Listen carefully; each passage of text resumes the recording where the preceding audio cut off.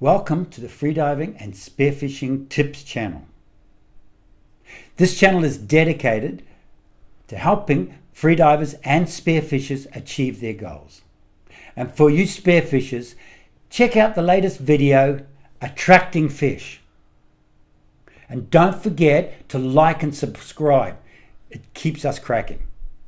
The subject for this clip is knee bends and finning. Now, it's something we hear a lot. Blah blah's knees are too bent, etc., etc.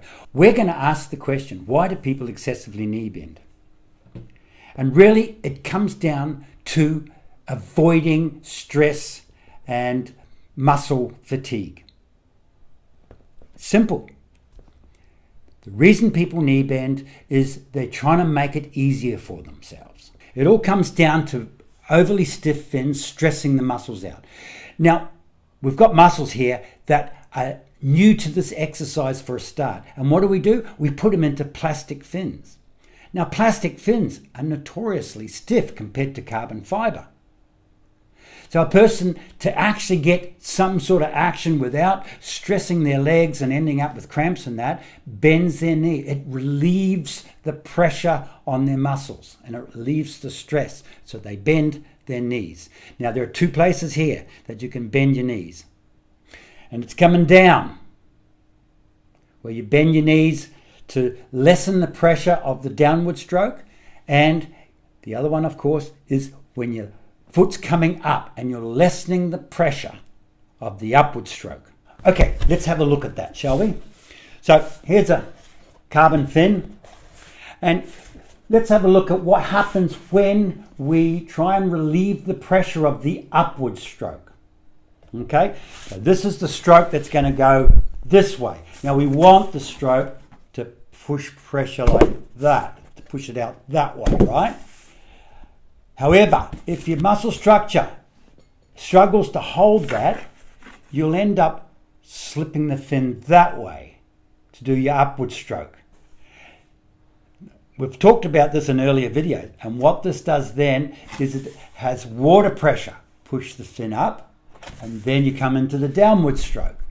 So not only are you not even getting a really good upward stroke going at that point, you are also now creating more drag as the water pressure pushes that up fin before the downstroke. So it'll look like, the fin will look like that. Okay? Now, the downward stroke is a bit different. Most of the power in a finning technique is on the downward stroke. Okay?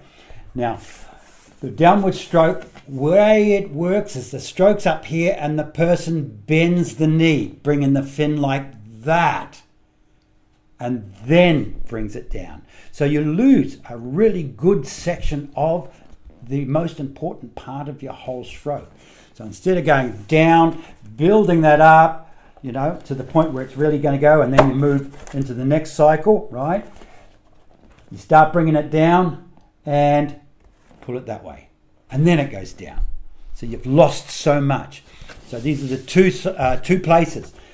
On the downward stroke, you're getting a good one. You're feeling the pressure across here, okay? And you want to do that from the moment you've started moving down. You want the pressure there, across the top of your foot there. Now, on the upward stroke, you are pushing the ball of your feet into the fin pocket inside here. At that point, it's about there, and you're pushing it that way.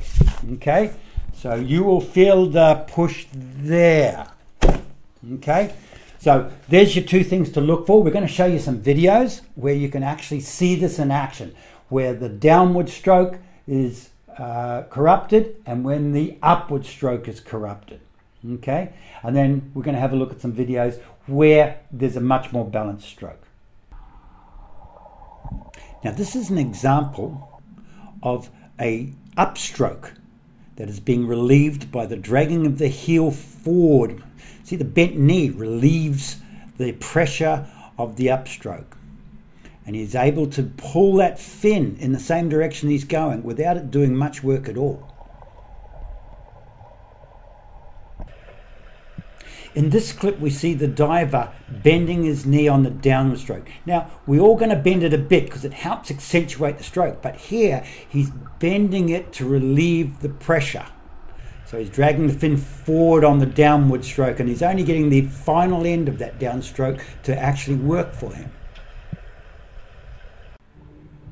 In this clip, we see a small knee bend in both the up and down. So he's actually pushing the fin all the way they're going to be pushed. Now, it is a smaller kick, but look how the fins are working. The fins are working for him. And here we have another one where, once more, smaller legs, less knee bend, smaller leg movement, but look at these fins work. Okay? They're being pushed up and they're being pulled down. You're getting the most that you can get out of those fins in a good technique. So, there's a few things you can do here. The first one is get yourself videoed. And video yourself, or get your friends to video you regularly so you can check out exactly what's happening with your style. It's very important. There's no way to coach people faster than if they actually see what they're doing themselves. Sometimes you're doing something you do not realize you're doing. A great way to train with this is to train with your legs as straight as you can get them. So you're definitely getting an upstroke without a knee bend and a downstroke with very little knee bend. You cannot fin with a completely straight board-like leg, but when you try very hard to keep them straight, you'll often find yourself giving yourself just enough bend to keep your profile straight and narrow in the water and get the most out of your fins. Anyway, there's a bit of work to be done on this. Have fun working with it, and look, be attention to detail on this, because once you've got it, you're going to get the best out of your finning. Don't forget to like and subscribe. It keeps us focused. Okay, that's it for tonight. See you in the pool.